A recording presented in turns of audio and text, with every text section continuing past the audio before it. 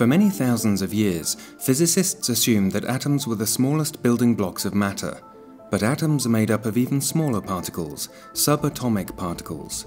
In 1897, the British physicist Joseph John Thomson discovered the first of these particles, the electron, which orbits the nucleus.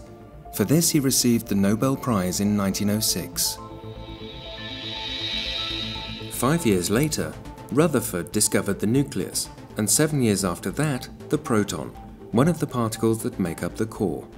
The second subatomic particle, the neutron, was discovered in 1932 by James Chadwick. Both physicists also received the Nobel Prize.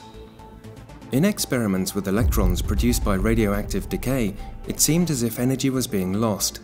In the 30s, the Austrian physicist Wolfgang Pauli postulated the existence of another subatomic particle, which is responsible for the loss of energy. He called these particles neutrinos. His theory was not proved until the 50s. Neutrinos are primarily produced by nuclear fusion in our Sun, as the German physicist and Nobel laureate Rudolf Mößbauer explained in 1982 in Lindau. Thus, the fusion of protons, which includes the conversion of protons into neutrons, only works if there are neutrinos present. This means that our existence is ultimately dependent on the existence of neutrinos.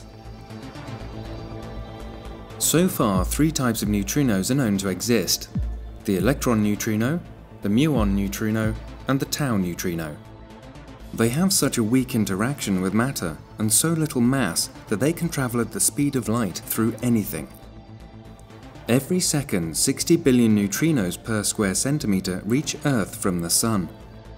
However, this solar power cannot be fully measured. Mößbauer has an explanation.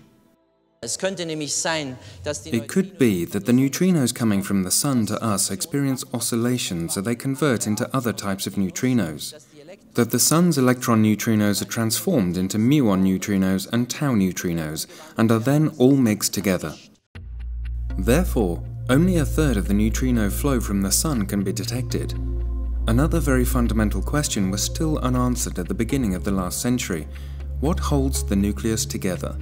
Theoretical physicist Yukawa suggested in the 30s that it was a strong nuclear force and meson particles. The American Murray Gell-Mann explained exactly what a meson was using the quark model in 1964, for which he received the 1969 Nobel Prize.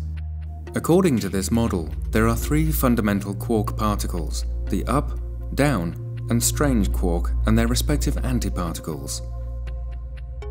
A meson is made up of a quark and an antiquark. It holds together the protons and neutrons in their nuclei. These in turn are also made of quark particles. With the discovery of cosmic radiation by the Austrian Victor Franz Hess in the 20s, yet another elementary particle was found, the muon. A little later, physicists found more than 100 new subatomic particles during the first experiments with particle accelerators. They all follow the same periodic patterns. Physicists used these to develop the Standard Model.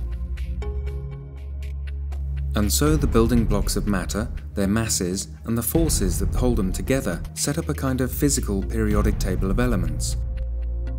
But where do the particles get their mass? The symmetries of this model do not allow this. This led to a new theory, which the American Nobel laureate in physics David Gross explained in 2008 in Lindau. But an important aspect of the Standard Model is the mechanism for the breaking of the symmetry, the local symmetry that underlies the weak interactions. There is an ansatz, there is a theory for how that symmetry is broken, called the Higgs mechanism, which predicts, in the simplest version, a particle, a very distinctive particle, which hasn't yet been observed. The Higgs mechanism is named after British physicist Peter Higgs. According to his theory, there is a field that gives matter its mass. Finding the associated particle, the Higgs boson, is essential, as the Dutch physicist and Nobel laureate Martinus Veltman said in 2010 in Lindau. The Standard Model is a complicated model in which the Higgs plays a role, and it has to be there, that much you can deduce for sure. But on the other hand, the Common Standard Model is complicated, as there is lots of particles with masses of which you have no idea why they are at that particular value, with forces in some balance, but why we do not know. With the Large Hadron Collider at the European Nuclear Research Centre, CERN, near Geneva, scientists are searching for the so-called God particle. The most powerful particle accelerator in the world is an almost 27-kilometer ring of superconducting magnets. Two proton beams traveling at close to the speed of light collide with an energy output of up to 14 trillion electron volts. Long before the construction of the LHC, Nobel laureate in physics Werner Heisenberg welcomed such a European project in 1971 in Lindau. Ein großes wissenschaftliches Projekt. A large scientific project whose importance is recognized by all, but because of the high cost, which cannot be borne by a single European country, it represents an ideal case for true community work. Heisenberg was right. At CERN, scientists from all over the world now have the first indications of the existence of the Higgs boson.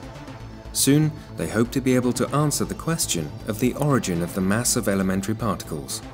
Only then will the Standard Model of physics be complete and the interaction of the basic building blocks of matter be clarified.